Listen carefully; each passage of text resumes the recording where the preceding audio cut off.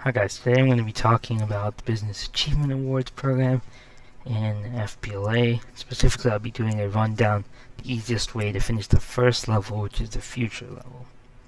So what are the BAs? The BAs are basically achievement program for FBLA, right? So if any of you are in Boy Scouts or Girl Scouts or something similar like that, basically those organizations have rank structures, and to complete these ranks you have to complete requirements, activities which are based on, imparting a certain set of skills or teaching the members about that given organization. So much like in those organizations, FBLA has a similar system, which is the Business Achievement Awards.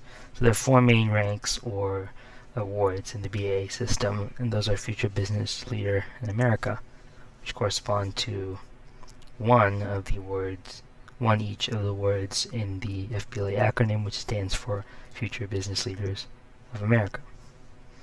Now, you need to complete the requirements to get the awards. If you can click right here at this link, you can see the awards, or the requirements rather, for each of these awards, Future Business Leader in America. So for Future, and for all the awards, there are three main sections. First is service, then is education, and then you have progress. So depending on the award, you have a different number of requirements you have to complete from this list. Some of these will be mandatory, so you can't choose. In order to earn the award, you have to complete these requirements, but then you have discretion as to which of these you have to complete to satisfy the final requirement and get you to 3 in this section, for example. Some sections might not have any mandatory requirements, like in progress for the future award right here. So in that case, you can just choose any 4 to satisfy that section. Okay, so who cares?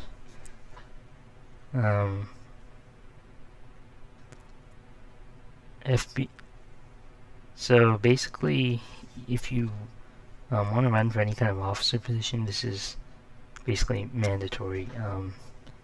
In some cases it's like by rule, so many states require that to run for state or regional positions. Some local chapters do as well, but in either case, whether it's mandatory or not, it definitely gives you a big edge up. Positions are getting more and more competitive as we have more and more members who are amassing ever increasing amounts of qualifications. So the BAA is something that's relatively within your control and not, super like competitive or dependent on other people, much like some of the other things in FBLA, like competitive events or resume or essay writing, all of those things which are based on outside factors. So it's very important to try and max out the BAAs, finish all the levels, to be as competitive as possible. It's also a prestigious program in that only 500 students out of 250,000 in FBLA finish the program every year. You do not have to finish it within 1 year. You have all 4 years of high school to finish the program. But only 500 finish every year, so it looks very good for colleges or outside opportunities. So it's not like only useful for FBLA. So if you're applying for a position in another organization, or if you're applying for college, it'll look very, very good if you can, briefly explain what it is and how rare it is to win this or earn this award. But then it's also a limited time offer, in the sense that FBLA recently made the requirements far, far easier because of COVID, and like what many of the old requirements required you to recruit like 5 to 10 members for the America level. So that was very, very difficult for a lot of people. I know I struggled with that even before COVID, and then obviously COVID hit, and so a lot of these small chapters lost members, couldn't really recruit members. Obviously COVID was everywhere, so people were very reluctant to join a club during, time of economic and physical distress. That wasn't really, at the top of their mind. So what ended up happening was, recruitment just collapsed utterly, and lots of students in these smaller chapters who would have otherwise completed these requirements weren't able to do so. So because of that, FBLA revamped the requirements. So now a lot of these requirements are much easier, and a lot of them are duplicates of each other. So I'm going to tell you in my rundown, which I'm about to do, how to exploit those duplicates and loopholes, and to basically try and finish this in as easy as possible, and as easy a way as possible. And this is really important because it's quite likely that after COVID goes away, that FBLA will reinstate the old requirements, because it'll be much easier to recruit members, do all the things that they used to expect you to do. Okay, so first things first, honesty. So again, you can see these quotes right here from the FBLA Code of Ethics. Line 7 restates that I will act in a manner that will bring respect to me into my school. You can see what the FBLA pledge says: I shall strive to develop qualities necessary in becoming a responsible business leader. So why is this important? This is important because you don't want to copy off of someone else's work. So all I'm about to show you are examples, sample things that have been submitted before successfully, but it's not okay to just copy these things or to try and cheat the system. That's not what the point of this is. Sure, you can try and do things the easiest way by choosing the easiest requirements, but you need to, if you're asked to write a report or an essay, or learn something for a quiz or a crossword puzzle, you're expected to actually learn those things, because at some point in the future you will be tested on those things if you want to run for an officer position, or you're asked about it for an officer interview or something like that. And if your advisor sees it's obvious that you've been cheated, then that's going to really hurt you when you try and run for those things, or just in general your reputation with other people. So you don't want that. As you can see right here, it says it's an outstanding essay. The author gets an A, you get an F. So this is not, you do not want your advisor to be saying something like this to you. Alright, so let's do our rundown. Let's start with the future service level, service category rather. Requirements 1 and 2 are mandatory, so donating 5 hours of service.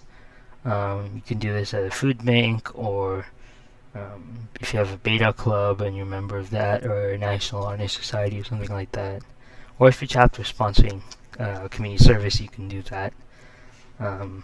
You don't have to do that necessarily through your FBLA chapter. It can be with other organizations, and if you've done it anytime really up until from the start of your high school onwards, then that can count towards this requirement. Then prepare a social media graphic poster promoting FBLA. Not that hard. I mean, use something like Canva. So let's go to Canva. You can just make an account, sign up, and then use Google to create an account on Canva, and then you can make a very simple flyer that'll meet your requirements for that. Okay, and then for your elective other requirement, you may notice that requirement number 10 overlaps with requirement number 1, in that if you donate 5 hours community service, by definition you are attending a community service event in your community. So you've knocked out 2 birds with 1 stone, and you have to upload short 100-word summary. This is my example. Basically just describe your duties, what you did for your service. And then on to education. So the first thing is a knowledge quiz is mandatory. I've posted a study guide for that quiz. It's not very complicated. You're allowed unlimited attempts, so really you can just basically spam it, just click random answers until you get it. But do try and remember the answers, because you might have to do a statesman test, or some kind of test if you run for a higher position later on, and that kind of background knowledge can help you. I know some of the state conferences and national conferences have been giving out prizes for FBLA trivia knowledge. A lot of it is covered in like these kinds of BAA quizzes. So if you know this information, then you could win, small amounts of money.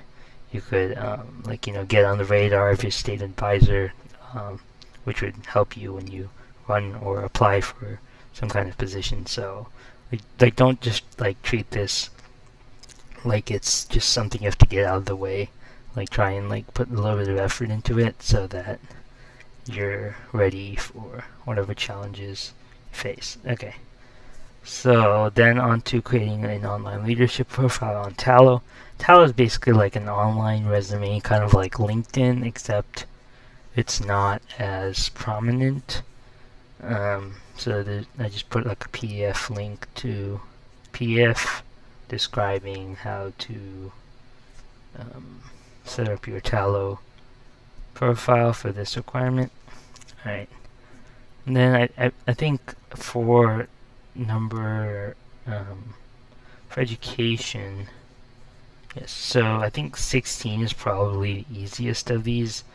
If you have business classes at your school, then I guess this is probably, activity 18 is probably easier, but if you don't have that, then I think this is probably the best, easiest requirement to do. Basically write a short paper on business career. I think the reason I picked this over some of the other ones, like for example, create a spreadsheet or list 5 goals. The reason I really chose this one was because of the BLS website. So for example, if you can Google any career and then say add on BLS, and that will get you a whole bunch of data on the BLS website. So for example, let's say market research, list BLS. Right. So then I click on this, and I have all this information right here. Like this one page could be enough to write, a nice 5-paragraph essay on market research analysts. And in fact, that's actually what I did. I wrote this for, 7th grade marketing class. So I just dug that up and then submitted that as to meet this requirement. So it's a good thing to do to just dig through some of your old papers, old documents. Like if you have like a Google Drive, just like old documents or some drive at school, then just dig through that. Usually there'll be something that can be useful to the BAAs. Almost always you'll find something that will help you out. So yeah. Alright, finally on to progress. For progress, there are no mandatory requirements. You are given discretion to choose 4 of these. So what I would do is I would go for number 20, attend 3 chapter meetings and prepare a 1-page paper. Pretty self-explanatory. Basically all you have to do is attend the meeting, and then put some bullet points, and you have to remember to take a photo of yourself at that meeting. So if you're on a Zoom call or whatever, just take a picture of the Zoom call going on. If you're in person, remember to take a picture. I think you only need 1 picture, you don't need all 3. I'm not perfectly sure on that. Your advisor might require all 3, so just make sure when you go to the portal, you are submitting as per what the portal asks you to submit and based on what your advisor wants you to submit.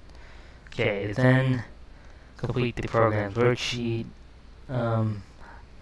This one always changes for some reason. When I did it, it was like an actual worksheet. I think it's become a bingo game now or something like that, I've heard.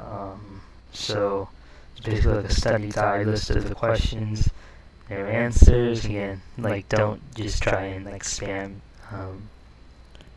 Don't just try and use this to cheat. The whole point of it is to learn and memorize these things, because again, if you apply for some kind of state position or you're in an interview for an FBLA position, then they might ask you one of these questions, And if you don't know, it'll look really bad, look like you don't really know.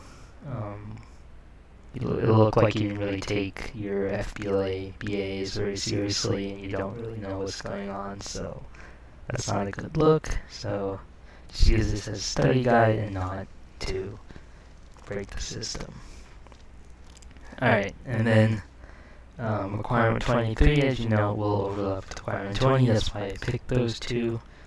Really, if you've been able to complete requirement 20 by attending 3 chapter meetings, probably you'll have enough information to be able to use that for requirement 23. Again, a photo is required, but again, you've already taken a photo for requirement 20, so it's basically knocking out 2 birds with 1 stone. Alright, finally, research through events offered through the National Awards Program, which is just the competitive events. And all you really have to do is choose 2 events and then identify 2 references that'll help you prepare. So I think they want you to put in like a table. So you could just say, I just put one resource you can add on one more. So for example, I did political science and I put crash course videos. Another one would be like Princeton Review, AP Gov, US Politics,